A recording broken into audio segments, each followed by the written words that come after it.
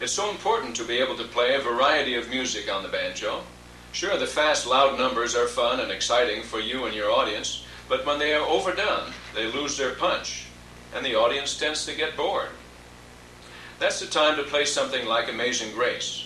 You'll recapture the attention of your audience again just by this change of pace.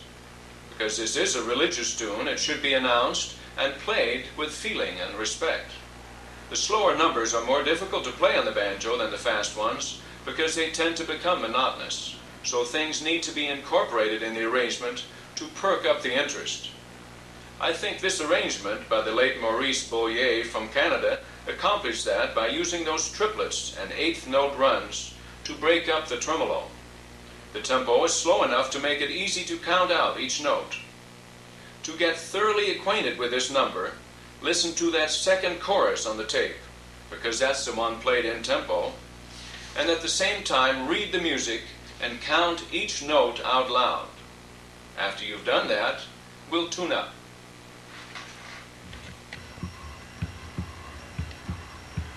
Okay, here's your bass string.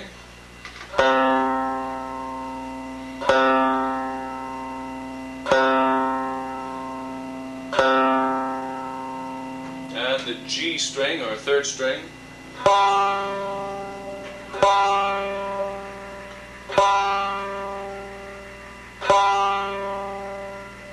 And the B string, or second string.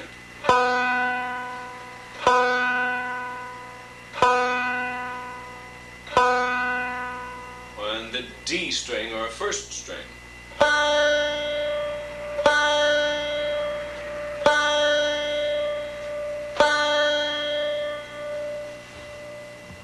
This arrangement is made up of 3 choruses.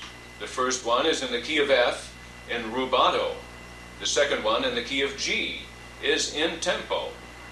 And the third one back in the key of F in rubato, with a retard at the end.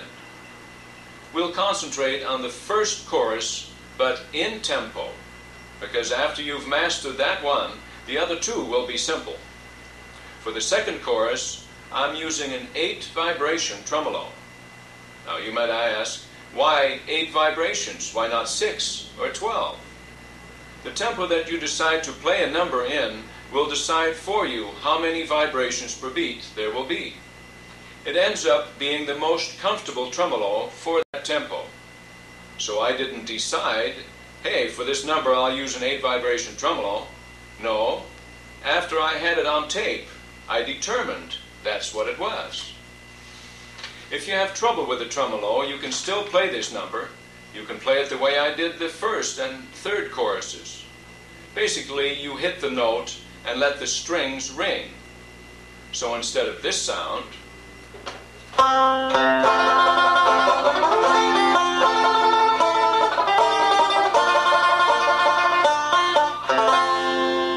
it would be like this.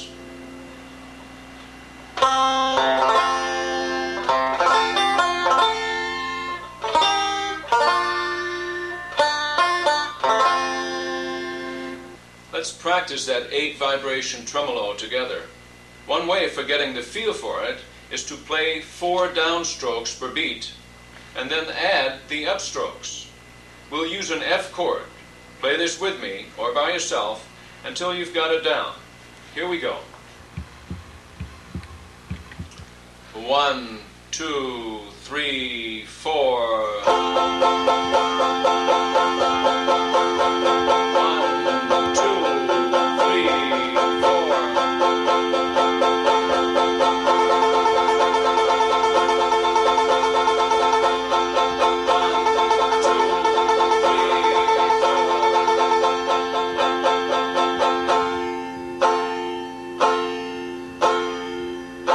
Faster.